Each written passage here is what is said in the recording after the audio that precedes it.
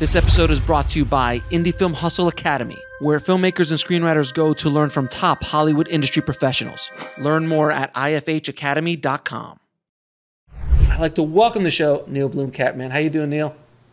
Good. How's it going? Thanks for having me. Thank you so much for being on the show, man. I am a huge fan of yours, ever since District 9 and also the mythical story behind the short and how it became the feature and then this whirlwind that you went on. And we're going to kind of talk about all that. But first of all, how did you get started in the business?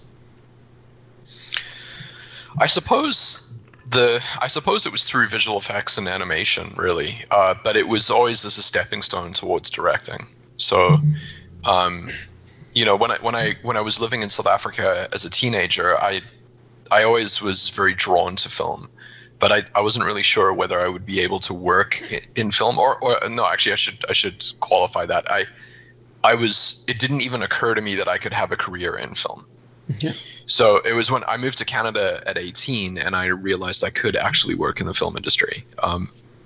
And there was a visual effects company that I started working for as an animator. And pretty much from the time I started there, I was looking at a lot of my favorite directors having gone through commercials and music videos before becoming feature directors. And so I thought that would be an interesting path to try to try out. And that is kind of what I ended up doing. I just spent very little time in the world of commercials before getting into features. So, but yeah, that was the sequence of events. Now, how and those directors, because I came up around the same time you did, and I got into the commercial world and directed commercials and stuff. And I was the same thing during that time period. Commercials it seemed to be a gateway in. It was one of the paths that you can get in. It still is. I mean, to a certain absolutely. But I think it was the first time. I think obviously Ridley and Tony Scott were the ones who kind of busted open the doors with commercial directors getting into features. But who were those directors that who you were looking up to? I'd love to hear those names. Well, actually, I mean, RSA ended up signing me, so that was because of Ridley and because of Tony that it felt like that was a good way to go. But really, the more famous company was Propaganda Films, right? Of course. Steve Golan.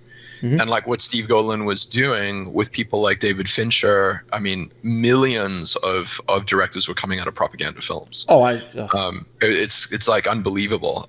From Adrian Lyne to Dominic Sena to Fincher to Michael Bay, Spike Jonze, Antoine Fuqua, the list goes on and on. Yeah, Fuqua, exactly. So, and but I mean, Ridley with RSA was. It was weird because Tony and Ridley were the ones directing the movies, and then the commercial directors in RSA. It's hard to think of RSA directors that went on to do features at that time. Right. But it was like as the owners of the company, they were the ones who were doing it, and then at Propaganda, all the directors were moving from commercials and music videos into film. So it just seemed like a very good path to go on, and I did this like completely insane short film about this bipedal robot in Africa that Wyden and Kennedy watched, which is the company that does Nike's advertising.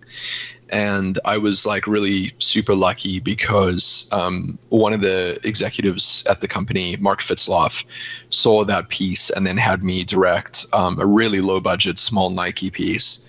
And then the next Nike piece that I did was massive. It was a Super Bowl commercial with like, an absolutely insane budget. And then it was shelved. It was like Nike told me that if anybody ever saw it, I'd get into, legal trouble with them, which is pretty hilarious. But I went through that process quite quickly of like, directing commercials and getting a certain amounts of like notoriety behind them because Wyden and Kennedy was so well known. So I owe Fitzloff a lot for that. But I just have to ask, why did they shelve it? What was the problem with it? I've never heard of that. I've heard of that a little bit, but not that at that level. I think there were two things happening simultaneously. Like the one thing was I'm not totally sure about this, but I think that Nike went through. I think it was at the time that Phil Knight was stepping down and someone else was replacing him, and there was like a change of regime change. Yeah, and then also the ad itself was very. I think it was. I don't know if aggressive is the right word, but it was a little bit different for what Nike normally was doing. So it was a combination of those two things. Got it. Now I also came up in post-production, more on the editing and color grading and post-supervising side. I did do some VFX stuff as well, but you came in through VFX, working on some cool shows like Dark Angel. I remember Dark Angel and all that stuff. What are the lessons that you brought from post-production into your directing? It's hard to say. I mean, I guess maybe.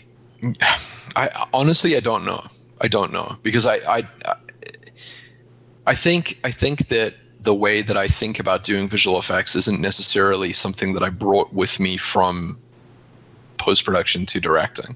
I think it's more like that's an artistic style that would have been there regardless of, So it's hard to say. I mean, I don't know. I think in your work, from my point of view at least, the line between visual effects and story are so blurred, as opposed to it's just incorporated so heavily in the storytelling process that it just is, as opposed to we need a transforming robot. Can we throw one in there? It's not. It's a little bit different the way you did it. So I understand but from at least from my point of view, post production, at least when I'm on set, I know what I can do in post-production, hence helping me move a little faster on set. I'm assuming that helps you as well. Right. I don't know. I mean, I think that as time has gone on, I've definitely tried to shed everything and just only look at it from the point of view of directing and kind of, I mean, I suppose besides trying to make something compelling with actors and cinematography, the only other thing that you have to do is not blow the budget or blow your days really. So you know what I mean? So it's like, as long as you're doing as best as you can creatively, I mean, that's all that really matters. And I don't know how much of it is influenced by that background. I mean, it's an interesting question, but when I think of VFX, it's no different than mechanical effects or prosthetics, or wardrobe really, or makeup. It's just another tool that's there to help flesh out the scale of the world. It's just a lot of the fantastical elements tend to rely on VFX to a greater degree because they can do more. Right. But it's like, it's your job to try to convince the audience that stuff is real and the world that they're existing in for the duration of the movie is real. Now, where did you come up with the idea for District 9, and how did that whole little short get put together? Well, it's weird because when I lived in South Africa, I was obsessed with movies like Blade Runner, obviously, and films that had this kind of cyberpunk feel to them. And in South Africa, you can only get your driver's license at 18, but you can get a motorbike license at 16. So I had a bike where I would just ride through the streets of downtown Joburg, which is,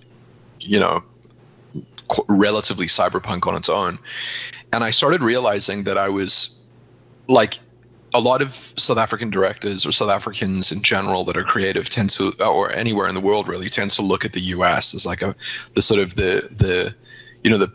the creative landmark or sort of the milestone that you're going after, right? Like you wouldn't set something in your backyard necessarily if you're from South Africa or Australia. You try to emulate some sort of New York or LA sort of feel to things. And I started noticing that I was very interested in this city that I'd grown up in as I got older.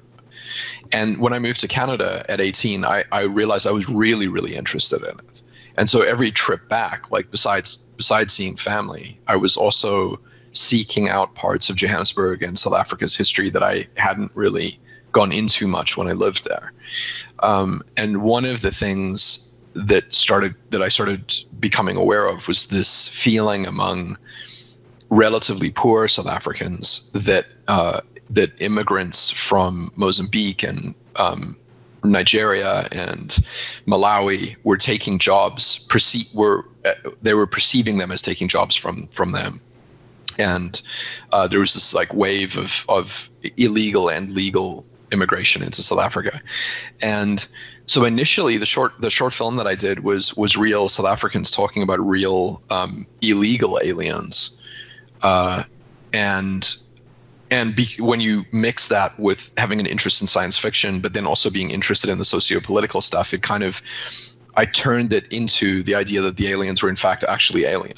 But the performances, but they weren't performances, the documentary-based realism of what I was interviewing people and what they were saying was based completely in reality. So that short was this kind of strange combination of real documentary filmmaking mixed with science fiction. Which did you add the science fiction afterwards, or was that all planned? Yeah. It was all planned when you were doing it. It was planned. Yeah, it was planned. But the idea came from speaking to South Africans. Like, I mean, if you live in Johannesburg, the sort of north of the city would be wealthier, and then when you go beyond downtown, you'd get into Soweto or areas within Soweto, or other townships like Tembisa, or there's a whole bunch of them, and those areas, I didn't spend much time in those areas when I lived there. And when you go into them and you start actually speaking to people, it's sort of like a different point of view of things.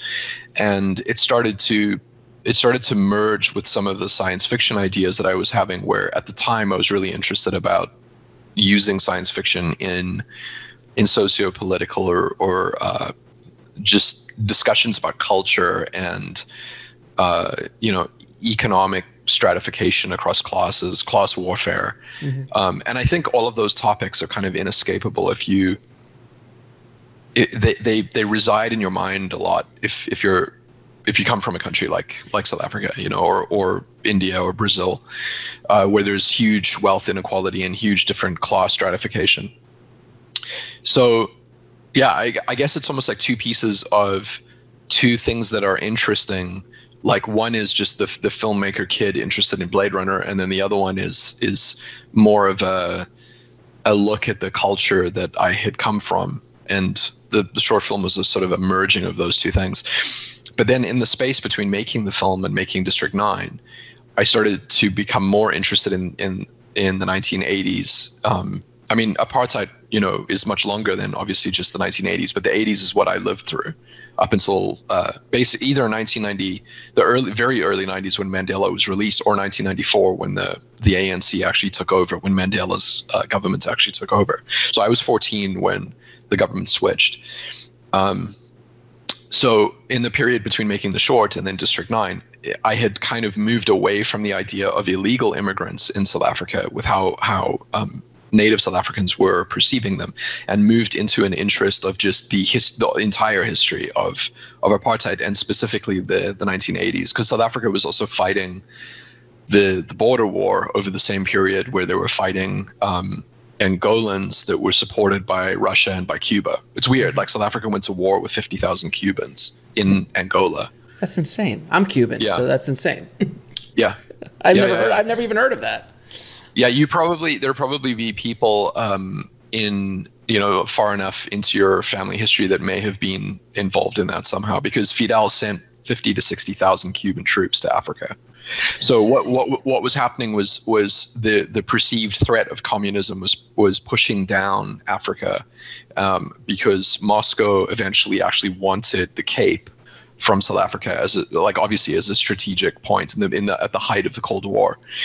So they were building bases and turning a lot of African countries communist on the way down to putting pressure on South Africa, which, despite apartheid, was a massive ally of the U.S. And so it boiled over. It started to get kind of crazy in the late 60s, and then in the 70s they went to war with one another, and it just continued in this upward intensity, where the 1980s was it was like completely intense all the way through the 80s, and it ended in 1989. The conflict ended. But South Africa had this weird mixture of militarization outside of the country, fighting a war, and then it was using some of those tools within the borders to control anti-apartheid, pro-black movements that were happening within the country over the same period of time. But yeah, it was pieces of Angola had become communist, and they were basically fighting over Namibia, and at the time South Africa controlled Namibia. And so as the Angolans pushed down, South Africa pushed up, and then and the more pressure they put on Angola, Russia started to use Cuba essentially as a communist ally to funnel troops into Angola to push the South Africans back down. So at its height, it was like 60,000 Cubans, Jesus and tons and tons of Russian Russian generals and Russian advisors that were fighting with the Cubans and the Angolans against the South Africans. Jesus, man. Well, so with the short and the feature, it was the first time. I mean, I was raised here in the States all my life, so it was the first time I'd seen kind of like this bigger budget action sci-fi film not set in the United States. It was kind of mind blowing. Especially the short. You were like, wow, man, this was it just. I think when the short came out, it was in 2004, 2005, if I'm not mistaken, and the internet was. It would have been 05. Yeah, 05. And YouTube was just getting started. I don't even remember if it was on YouTube. I think it may not have been, because I think YouTube didn't exist. I'm not actually sure. I'm pretty sure it didn't exist. I don't think I think 2005 it launched. I think in February of 2005, because I put some stuff up in August in 2005 with my films. But how did it get into the hands of Peter Jackson, who eventually helped you get the feature made? That was because of RSA. So, like I was saying earlier, I joined RSA with an eye to getting into feature films. I only really cared about filmmaking, like features. I never really wanted to do commercials. So when I signed with RSA, Jules Daly ran the commercial division, and I told her exactly what I wanted to do. And so now all of a sudden I was in a production company that had signed me, that was, that it was well known and had a lot of creative force behind it.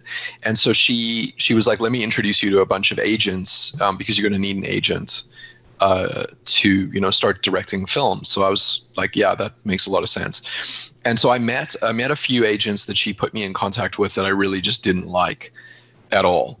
And then she was like, listen, there's one more agent that you should meet, but he's like way more unusual than the other ones, and he's down to meet with you. And at the time I didn't realize how much of a massive beneficial leg up this would be. But the agent was Ari Emanuel, who, I mean, Ari's very well known in Hollywood. Yeah, so, and when I met him, I really liked him. I liked how honest and just, I really, really loved him from the minute that I met him.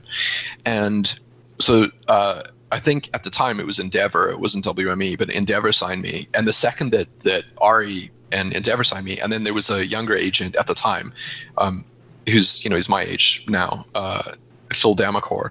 Those guys put my work in front of Mary Parent, who was producing Halo at Universal, and she was producing it with Pete. So she gave Pete all of the stuff, and she was like, you should check out Neill's stuff. This is like a young commercial director. And then Pete was into it. So I flew down to New Zealand and met him and met the team that was assembled to do Halo, like, everyone at Weta and Weta Digital. And I just moved there with my family and started working on Halo. But I did have it was interesting because I kind of had a discussion with myself beforehand about, before anything to do with Halo came up, I had a pretty firm idea, because I had already made an Alive in Joburg, which we were just speaking about. And I had a pretty firm idea of wanting to only do things that were kind of my own ideas, or I liked the weirdness of what Alive in Joburg had turned out to be. And I felt like that felt like me, and I wanted to make films that were like that. So I didn't want to do the Spider-Mans and, you know, the Hollywood stuff. I just didn't want to really do it. And I was incredibly aware of that. Like, it wasn't like a small thought. It was a strategic, I mean, well, it's anti-strategic because you're shooting yourself in the foot, but it was incredibly clear to me that that is not what I wanted to do. And then I was in New York and I got this call where, Endeavor was like, Peter Jackson wants to meet you for Halo. And I was like, fuck it, I'm doing it. I'm going to New Zealand. Like, it was like instantly just threw it out. I didn't care, which was pretty funny. It was like testing the theoretical mental model. It was put to the test and it failed miserably. It failed completely miserably. Absolutely fucking bottomed out. So, yeah, and the second I got there, it was reinforced with how much of a brilliant decision it was because of just, you know, how amazing Weta was. And I'd never the world that Peter had created for himself as sort of a creative, you know, structure around him was just really cool. So I started working on Halo, and I was like, you know, very heavily invested in it for 6 or 7 or 8 months until Universal and Fox just collapsed the whole process, and the film, that particular incarnation of the film, died. And then Pete said, "Hey, let's make District 9. I'll help you produce it." Well, what happened was, I think there were at least 50, if not 60 or 70 people that were on payroll on Halo, right? And we'd spent a bunch of money building stuff, and, you know, we had a few different writers that we were working with. And the second that collapsed, I was there with my wife and young daughter, and we'd been living there for well over half a year. She was in school in New Zealand. And it was like, well, okay, I guess I'm packing my bags and leaving. And I think Peter and Fran Walsh both felt that it was just a terrible ending to the way that all of the work that we had put into Halo had happened. And they said, what else do you want to do? Is there something else you want to do? And I think it was actually Fran that suggested doing Alive in Joburg into a feature. And it was literally like in the morning the film collapsed, and in the afternoon we were working on what would become District 9. That's awesome. Then everyone, you know, like the crew diminished to like basically my assistant Victoria. Everybody else, like, there was just nothing really to do. And then as we started slowly writing it and conceptualizing the movie, then Weta Workshop came back on board and started designing the creatures and the world. And I went to South Africa a bunch of times to sort of, you know, from a writing perspective, but also to shoot tests of certain things. And one of the tests that I shot was with Sholto, who hadn't acted in anything, and I wasn't putting him forward as the actor for the movie. I was trying to show Peter and Fran what this South African bureaucrat might look like, because I knew that he would be really good at just bringing that kind of thing to life. But he was so convincing that it felt like we should just put this guy in the lead of the movie. And because everything was sort of really happening only with Peter and Fran, and there was no typical studio structure to how we were doing things, we could make creative choices that were that crazy. Yeah, because I mean, you normally don't put a no-name actor without any bankable, you know, anything, or in the lead of a sci-fi like that. It's not even that it was a no-name actor; it's that he wasn't an actor. Even again, taking it to another level.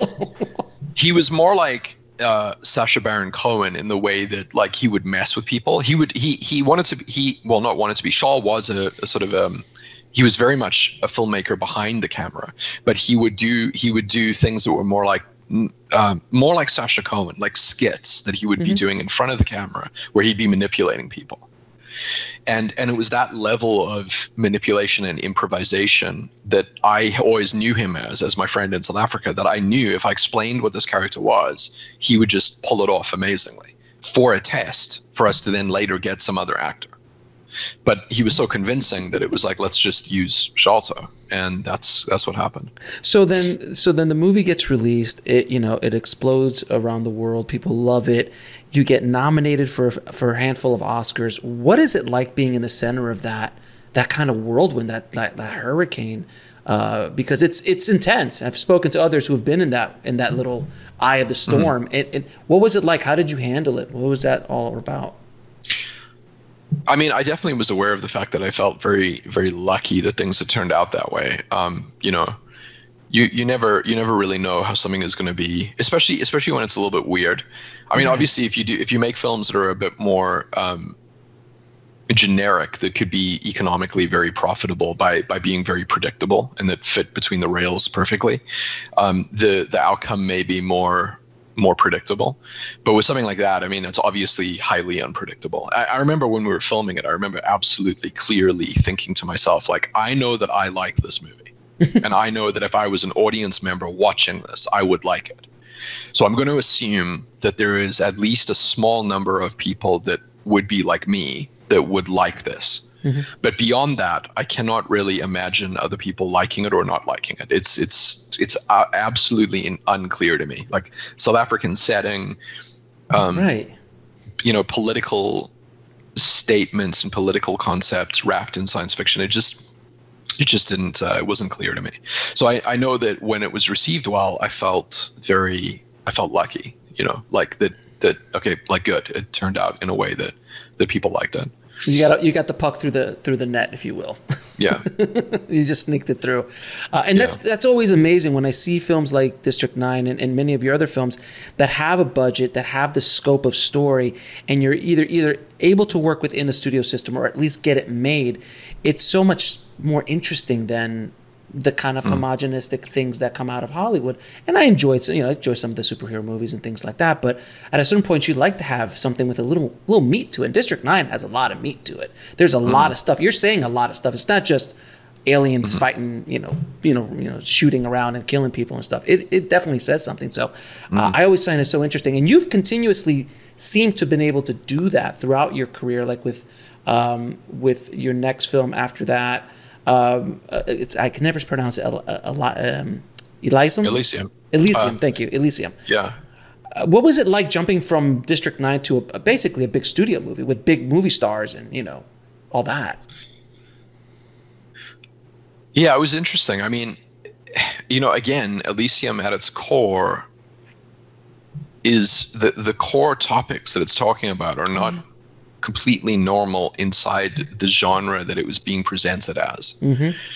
So it was also unusual. And I mean, that's another film that like it could have worked or not worked, or you just don't know. If you're doing Chappie's even more, it's like each one of them was like slightly more unpredictable in the way that they would be received. But no, Elysium, people often ask me about because now I've spent a bunch of time essentially making YouTube videos without studios, and Demonic is a self-funded paranormal activity. And so it's like, well, what's it like? What is the difference between the high budget stuff and the low budget stuff? And what's really interesting is day-to-day stuff doesn't actually feel that different to me. The day-to-day shooting of it is not different, which is interesting, because maybe it's like you're facing the same problems and you're facing the same thought processes about how to deal with things, but it's only really on a theoretical level. Like if this endeavor doesn't do well, will it make it harder to get other things like this greenlit? But it's sort of bigger theoretical questions like that, because working with Hugh Jackman or Matt or something, or Jodie or Sigourney, it's like they were just very cool actors to work with that are very easy to work with. It's not like a radically different situation. So yeah, it's more on the theoretical side than the practical side, I would say, the differences. Now on as a director, there's always that moment on set, at least on all the projects I've ever worked on, where you feel like the world's going to swallow me up. This is like everything's going wrong.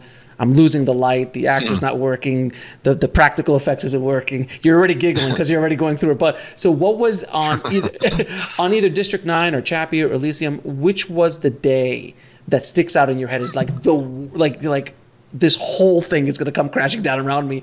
And what did you learn from it? Well, I mean, in a way, you're asking two questions in one question. Like, when you say the whole thing is going to come crashing down around me, one way to look at that is is this day just sucks and it's incredibly difficult to make this day. But another way to look at it is I'm completely fucked and the entire movie is a piece of shit. Like which one do you mean? Ooh, like, that's you're absolutely right, because it could be like this is just a really bad day, or well, and then generally, like Martin Scorsese says, is like if you don't look at your first cut and think it's absolute crap, you've done something wrong.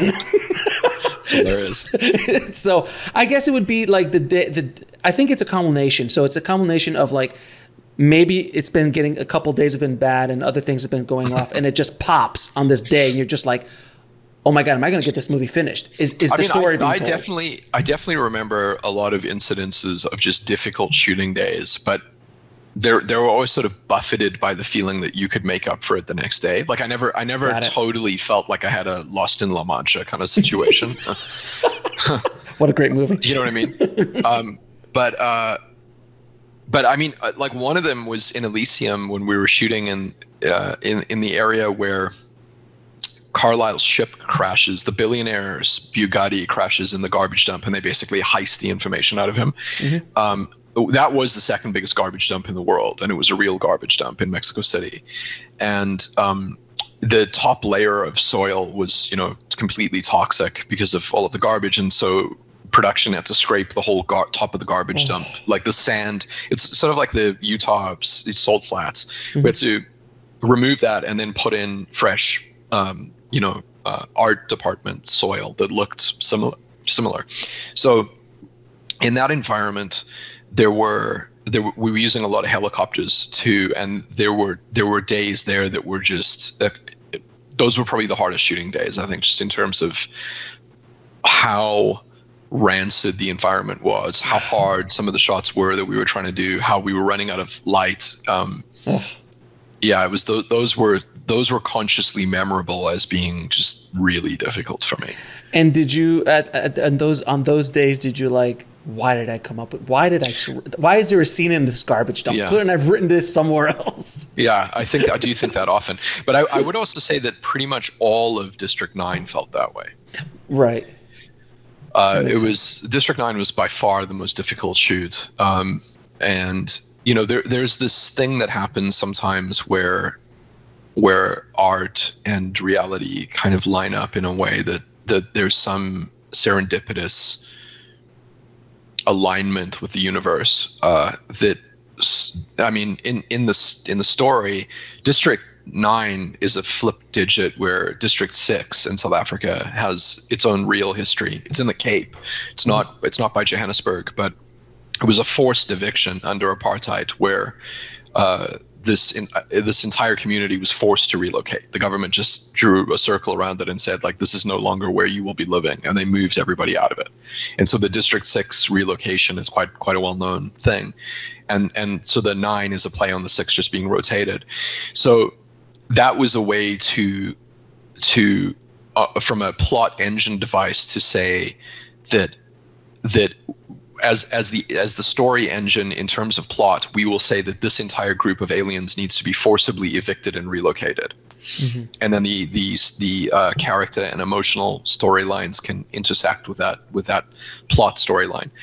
So we needed to find an area that looked like a South African shantytown that preferably was real, because we couldn't afford to build something at the scale that I wanted.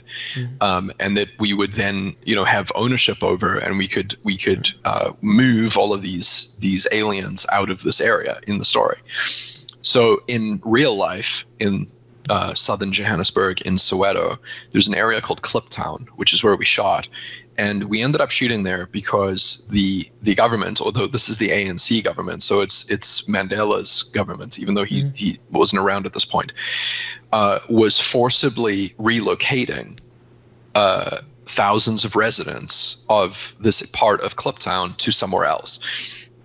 Unlike apartheid, it wasn't a racially based thing, and it was more about, there's these government-funded houses called RDP housing, which are built by the government and have proper plumbing, and they're theoretically much better for the residents than living in tin shacks that are true poverty.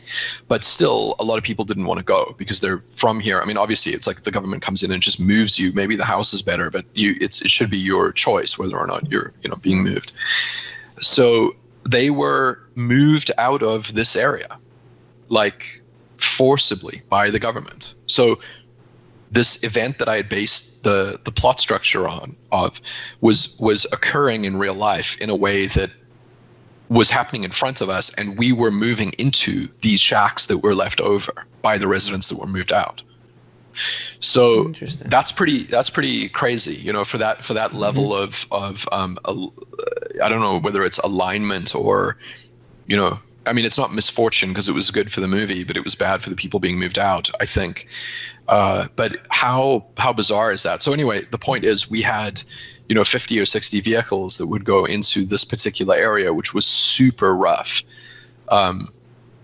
every day for the duration of shooting. And that's where we were based. And it was that's why I say it was just really difficult on multiple levels shooting that film. I mean, and psychologically, I guess I was, you know, maybe the crew didn't feel it as much as I was because there was a bunch of different things, but the crew would agree that it was pretty tough.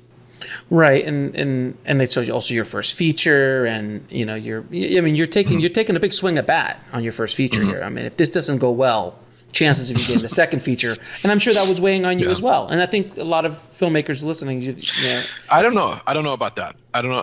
The statement is true. If this doesn't go well, you may have trouble in future. That is a true statement. Whether it's weighing on me, I would say I don't think it's weighing on me. I just don't really give a shit like that way. I don't care. Like, I never ever have cared. That makes all the sense in the world. If that was the case, I wouldn't spend 4 years making YouTube videos and then shooting Demonic as a self-funded film. You know what I mean? I just don't care. It's like, I don't care. And that is why your films are the way they are, man. Because you just don't give a shit in the best way possible with that statement. And you're a brave filmmaker, and there are a lot of filmmakers who aren't brave. That they go down the safe route, and you definitely are like, no, I'm going to go down the road that makes me feel the way I want to feel. And tell the stories I want to tell. Which brings me to Chappie. For good or bad. Yeah, exactly. For good or bad. Now, which brings me to Chappie, which I absolutely love. Chappie, man, it has so much heart in it, man. How did you come up with Chappie? You know, I think Chappie may be the weirdest of all of them. But it was a combination of, I'm really interested in Gnostic ideas and Gnosticism in general, which kind of dovetails a little bit into pessimistic philosophy. But there's this idea in Gnosticism that by existing in the physical world, like if your soul, there's a Descartes dualism to Gnosticism, where with dualism, obviously you're saying there is the immaterial, which is the soul, and then there is the material, which is the physical body in the physical world. So this immaterial, you know, non-dimensional thing is injected. It innervates the material body. And when the material body dies, the soul leaves again, right? And it may be reincarnated. I mean, everyone has a different religious point of view or a non-religious point of view of what all of this means. But the Gnostic point of view is that immaterial being and immateriality is true and is good. So the soul, prior to being infused into a physical body, is pure and it is correct. And the act of physicalizing it, just the nature of basically of birthing into the world, is already an act of defilement. So the physical world is actually a jail. It's like a meat prison that's here to break you, right? And this is why it dovetails into pessimistic philosophy, because there's a lot of Schopenhauer and Spinoza and Gurdjieff and, you know, all of them talk about these similar ideas that the world will just kind of break you and physical reality is no good. So the movie is not about AI. The movie was using a robot to try to put forward the idea of that over time the physical reality will corrupt you. Okay. And then it was also meant to be presented in a totally absurd tone. So these massive philosophical concepts were meant to be presented as like bubblegum pop fucking insanity that is irreverent and looks like it should never be talking about these topics. And Die Antwoord, as a South African rap group, seemed like a really interesting way to say that, like, none of this is serious, it's all fun and crazy, but actually if you look more deeply, it is serious. So on the surface level, it looks like a Dion Foot music video, and then on the deeper level, you know, it's meant to put forward these huge ideas of these existential questions. That's what the goal was, and I don't know really what order that took in the way that it was conceived, but that's kind of what happened. And then I think one of the main reasons that the audience didn't click with it was the exact thing that I was trying to do, which is that why are these two tonal things existing in the same movie? Like either it's serious and it should just be serious, or it's like totally, you know, not serious. Which is it? And that schizophrenic nature is what I love, even though perhaps it's a bit too, you know, out there. Bit too out there for normal people to accept as far as their entertainment is concerned. Yeah. No, I love that it challenges you, and I love that kind of erratic nature of the film. When I saw it, I was a very big fan of it. And again, it was just like I always wondered about how you were getting the puck through. Like I was always wondering, like, man, how is he taking these swings with these budgets? And that's the thing is, like, you know, there's a handful of filmmakers out there who do take some big swings at bat, and like Nolan is taking huge swings at bat with massive budgets, and there's very few guys like him in the world. But you do it as well with your projects. I always just found it fascinating how you were able to do that. So when I saw Chappie, I was like, how the hell did he get this thing made? Like it's amazing. But how did he get it? Yeah, I kind of agree with you. Like looking back on it, like I saw it, you know, 6 or 8 months ago or something, and I was like, how in the fuck did this get financed? Like, what is going on? Yeah, just makes me more stoked that it's out there. So wait a minute. So I got this one made. Maybe I can get another. Maybe I can get another one. Maybe I can take another swing. And then I saw, you know, like 4 years ago when you came out with Oat Studios. Like, how did that whole thing? Because again, now you're just like, you know what? Screw it. I'm going to YouTube. Yeah. Which of course was what most you know, big directors or you know, successful directors do, is like, I'm just gonna make shorts on YouTube. Yeah. How did the whole concept of Oat Studios and what you're doing with Oat Studios come to be? Well, it was initially not meant to be YouTube. It was meant to be Steam, actually. Oh, okay. Yeah. And because Steam is a way to monetize it, if you know, eventually you could start charging for things. But video on Steam went through some changes and stuff, and it may not be the best destination for Oats. So in the process of trying to reconfigure it and figure out what would be another version of Steam, we just put everything that we had made onto YouTube, because it was going to be free initially regardless. No matter what we did, it was going to be free. And so now I'm pretty involved in figuring out a different way to release another batch of stuff that later could not being monetized is the wrong way to describe it, but figuring out a financial model to continue to release stuff like it. Right. So that's what I'm busy figuring out, and it should be separate from Hollywood. You know, it shouldn't be connected to Hollywood. It's meant to act almost more like a video game company, really, than anything that would be in Hollywood. And what I mean by video game company, or an animation studio, actually would be another way to think of it, because physical production is just a bunch of nomads that are brought together. They're coagulated for one production, and then they disseminate back into the wild, and that configuration would never really occur that way ever again. And if you look at Pixar, or you look at a lot of game studios, that isn't the case, right? These are artists that are working under one roof for many years on many different projects. So I wanted Oats to be a live action version of that, where everyone from production design to costume to visual effects, like everything would be under one roof, and it would make everything from start to finish. So it was just a theoretical film studio concept that I'm still very drawn to, and I want to continue to try to figure out. Now, because you're always on kind of like the bleeding edge of technology with a lot of the stuff that you do, is there any filmmaking technology or technology that you see in the horizon that you are hoping comes to be? Like, they're like, oh man, if I could just have this. It's like what they're doing with the Mandalorian and the volume there and all that kind of stuff. I know but is there anything else that is coming up? No, you're good right now? No, I don't think so. I mean, I think all of the tools that filmmakers need have been there for a long time. You know, it's more just a case now of like ease of use, maybe, or something that makes it easier. You know, because making films is very difficult. It's super, super difficult. But yeah, no, there's I don't really look at it that way. It's, you know, the volumetric capture that we used in Demonic was something that I had sort of earmarked for one of the Oats Studios short films, right? It was like that's what I thought I was doing with it.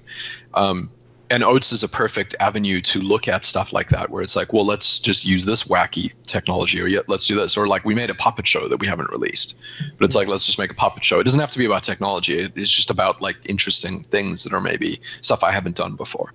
So volumetric capture was something that I was becoming increasingly more interested in, right up until the pandemic, where prior to COVID-19, I thought that the next film that I would do would be in a sort of like, you know, a Chappie-ish budget range. And then I would have separately, I would have this Oats Studios creative stuff that I was doing. So let's use the experimental volumetric capture in something at Oats, which is where it should be, and then we can fuck around with it and put it on YouTube. So we started speaking to Metastage in Los Angeles, who was really helpful and super cool. They're a volumetric capture studio, and I would speak to them about like, well, how would you do this, and how does this work, and you know, just because I was obsessed with volumetric capture, and I knew what the 3-dimensional outcome of that would look like, and what it would be like to play with it in 3D and figure out stuff. So when the pandemic happened, it was like, well, instead of doing an Oats Studios thing that we release online, why don't we make something that's more like Paranormal Activity? Just scale it up to like, you know, 1.5 hours. And we can use some of the stuff that we were thinking about, like volumetric capture. So Demonic is also an unusual film because this stuff that normally wouldn't have been in it in a feature sense just kind of came to be because there was a good gap of time and a way to experiment with it. So, but in answer to your question though, I don't sit around going like, what technology could I use? It's more a case of one half of my brain kind of looking at just being interested in stuff that is coming out and going, oh, that would be fun to play with. Like that would be interesting. Oh, that would be a cool look. You know, that could be interesting in some story sense. And then the other part is like, if you have a pre-existing idea or a script, then does any of this make sense in it, or is it worth changing something in it to incorporate these ideas? And like often it may not be. You know, it could just be the story. The story is story first, and then look in reverse. Demonic is weird because it happened the other way around. So it's almost like because it was birthed out of this reverse engineered way of coming to be. So tell me a little bit about Demonic and how that actually got all put together, and you shot during the pandemic, and what that whole process is like. Well, I mean, each one of the shorts on the bigger shorts, like if you look at something like Zygote, those are like, they're over $2 million, right? Like each of them. So Demonic is under 2 million. So it was like, we can make another short, or because there seems to be a bigger chunk of time now, we could make something that's maybe more like Paranormal Activity. Paranormal Activity was always my reference point. Like I loved how, you know, the filmmakers just shot something that they just shot in their own house, and you know, the actors were the ones operating the camera. It just felt like a creative, interesting way to get a visceral response from the audience at a very low budget number. So it was like, because the pandemic has allowed for this gap in time where like normal production is just on hold, and it was right at the point that I wanted to go back into Hollywood and start making stuff in a feature sense. Then I just thought like, well, why not make a feature just at this lower budget level, and we'll use the same approach that we use with a lot of the Oat stuff, and then use some of this weird technology that we want to play with. So that's basically what happened. So we, you know, it was a case of reverse engineering what we had access to, like the locations and and then just playing in that sandbox, which is what happened. So very much like Paranormal Activity, like, or El Mariachi is like, what do I have? I have a Mexican town, I have some guns, I have a turtle, I have a mariachi case. You were like, okay, I have a volume, I have a volume. So your tools just happened. You were just reverse engineering based on the tool set that you had. Yeah, exactly. El Mariachi is an interesting reference point. Like no one's brought that up, and I haven't thought about that, but it's true actually. I should go and watch that. Yeah, Mariachi's. I mean, I've seen it, but I haven't seen it recently. Like, Yeah, I know the history of it. Right, exactly. It's just kind of like that backing into a story based on the stuff that you have, and Paranormal did that, and I think even Blair Witch to a certain extent did that as well. But Mariachi was specifically like he wrote the script around like, what, I have a bottle, great, that bottle's in the scene. Yeah, it's exactly that was exactly what happened. I mean, that's pretty much like exactly how it was conceived, which is even more way more constraining than the oat stuff actually, because the oat stuff was still a relatively normal process in terms of just think up any idea, right, and then let's figure out how to execute it. This was, because it was a longer running time, it was like, you know, you're taking the smaller amount of money over a longer period of time. You can't just make up whatever you want. So what do you have access to around here?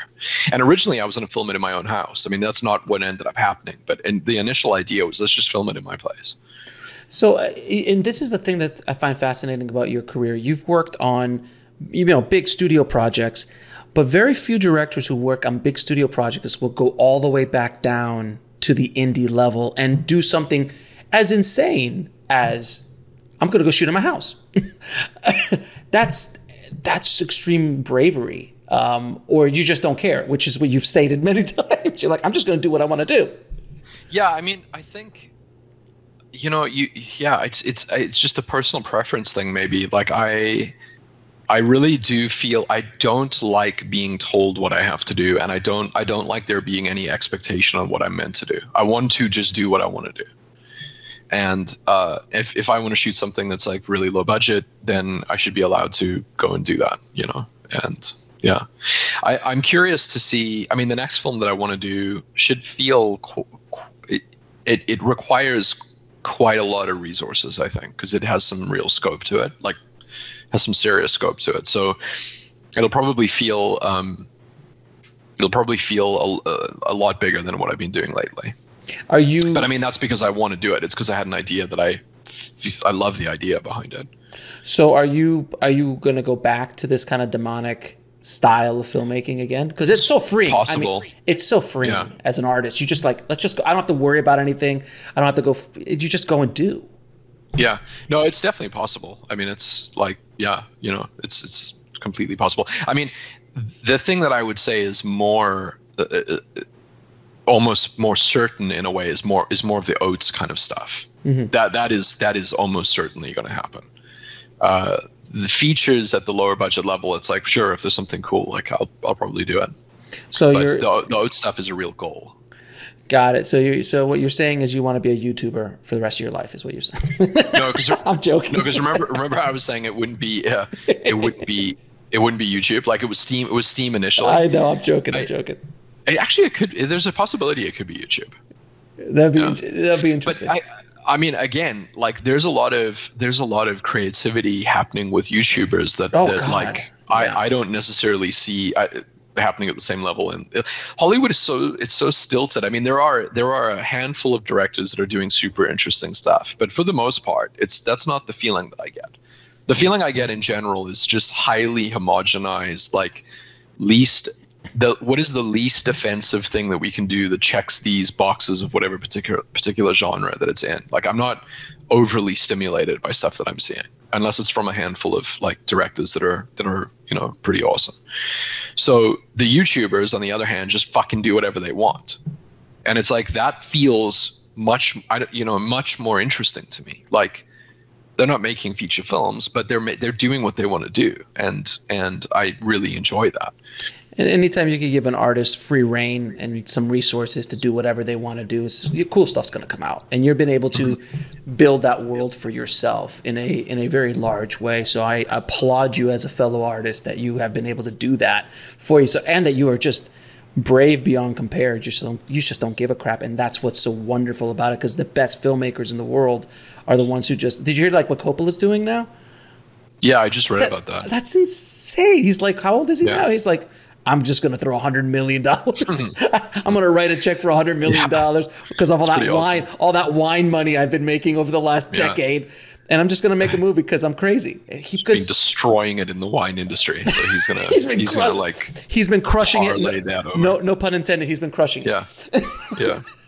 That's pretty cool, though. I mean, it's definitely it's refreshing to see that.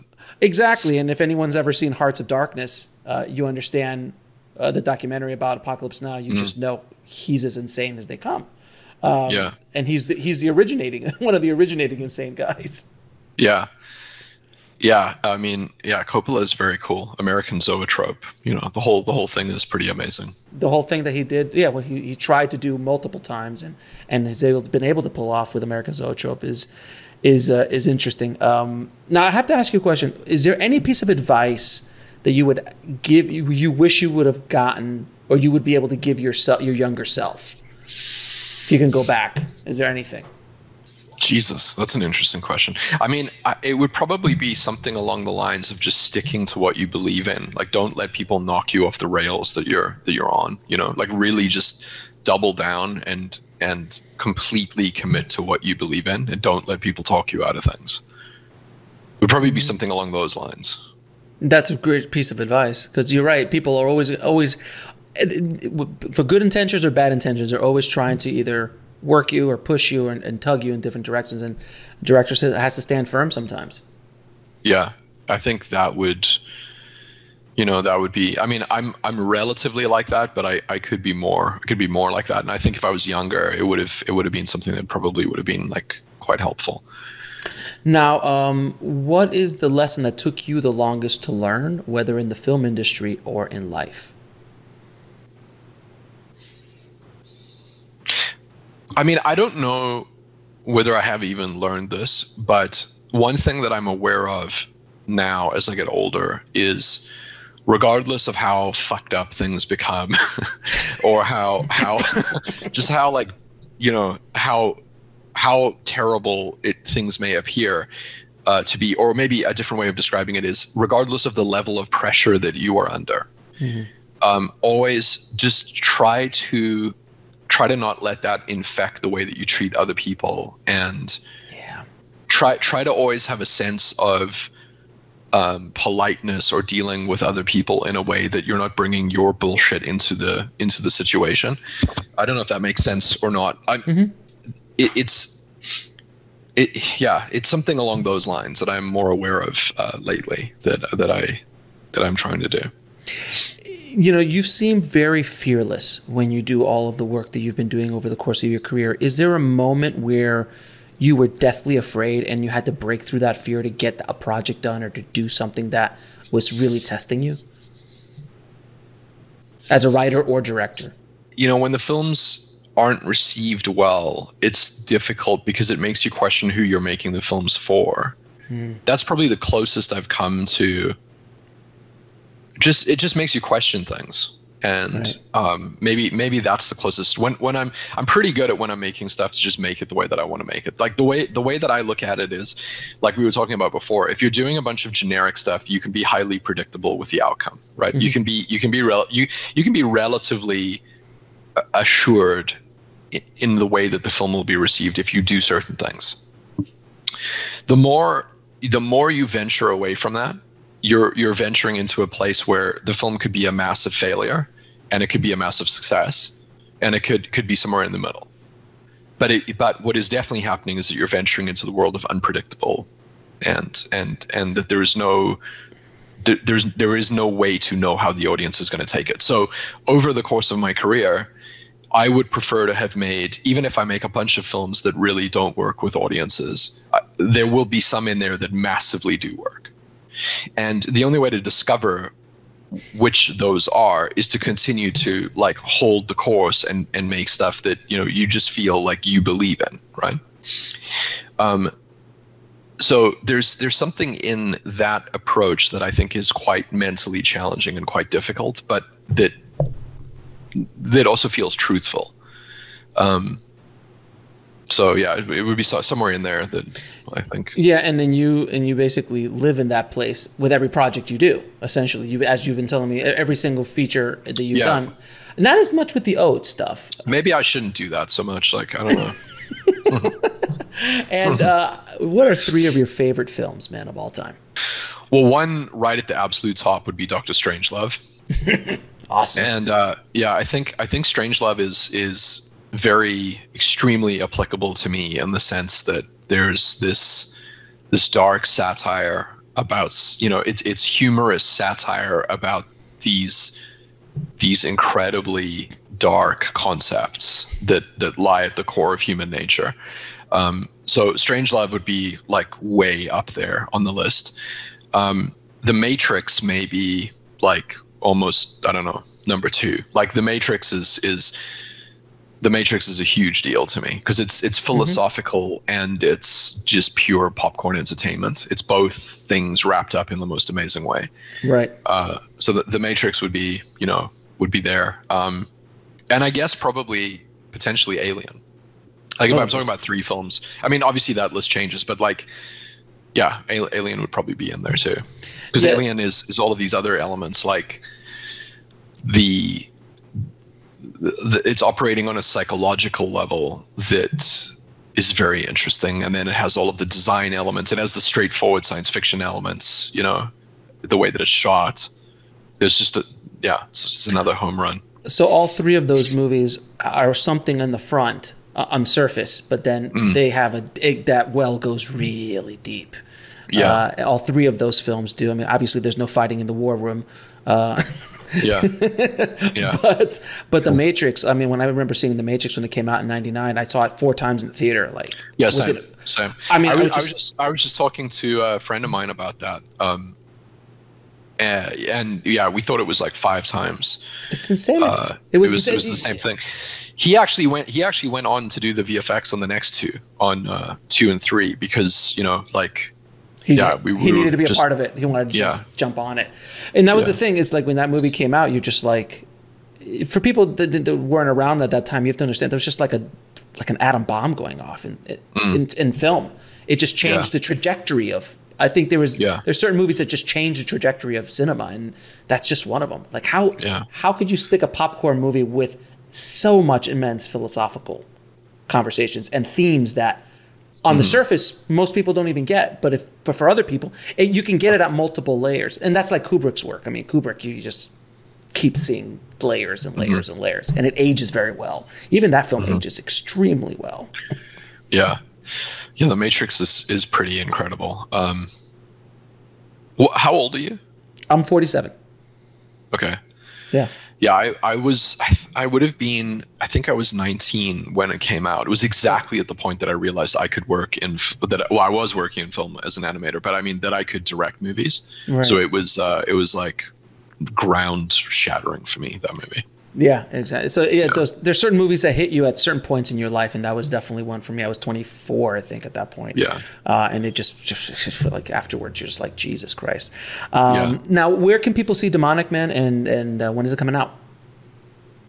Well, it was out on August 20th in very limited theatrical run. And now it's just video on demand. Is it it's available right now on video on demand? Yeah. Awesome. Yeah. So I will definitely put the links in the show notes for everybody to definitely check out your latest, man. You know what? Another. I mean, it's not the same in terms of depth, but it came out, I think, a year after The Matrix. Was that I just loved. I saw it multiple times. Was Gladiator. Oh, I mean, and it's like, I mean, oh Jesus, just the way Ridley shoots stuff. Like I'm such a fan of his just because of the variety of stuff that he does, but also. It feels like it's one of his films, and Gladiator very much feels like it has this kind of this classic Ridley Scott feel to it that I just love. I mean, you can see. I mean, you're looking at like Alien, then Blade Runner, Thelma and Louise, Gladiator. Yeah. You're just like, oh, and the movie he did with Russell in the French and in France. A good year. Okay, A Good Year, which I love as well. Like it's so. All over the place. Like he has so many different things. But you know what one of my favorite films is that he's done, and it's a movie that I love in general, but it's probably because I love Cormac McCarthy. Mm-hmm. And I feel like it was just not at all given a fair shake, was The Counselor. Yeah. I actually really like The Counselor. I like how dark and sort of nihilistic it is. I love it, and I love that it was Cormac McCarthy's only feature script that he's written. I love that movie, but you know, a lot of people haven't seen it. It's just out of curiosity, who are the directors now who are inspiring you, who are working? Like, who are, like, you know, the top 3 or 5 guys or gals out there just going, like, they're nailing it, man. And I'm first in line when something comes out. Well, Ridley would be up there. James Cameron would be, like, you know, the next Avatars. Cameron, I love. Fincher, and Nolan. I love Nolan stuff. I love the Dark Knight. The Dark Knight trilogy is some of my favorite films. I love those movies. Yeah, and also, again, they're supposed to be popcorn movies, but they have a lot of conversation going on underneath it. Yeah. So, Neill, man, it's been a pleasure talking to you, brother. It really has. Thank you so much for not only being on the show, man, for fighting the good fight out there, taking those big swings at bat, man. We really appreciate what you do, man. So keep up the good work, brother. Okay.